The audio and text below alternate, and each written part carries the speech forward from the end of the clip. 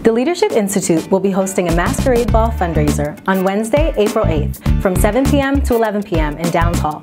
All proceeds will be going to 180 Turning Lives Around.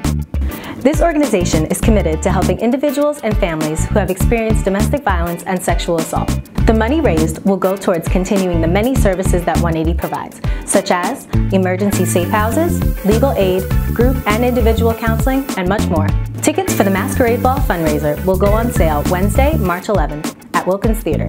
The cost will be $6. At the ball, we'll have raffles, a mask contest, informative speakers and performances, food, and of course, a party.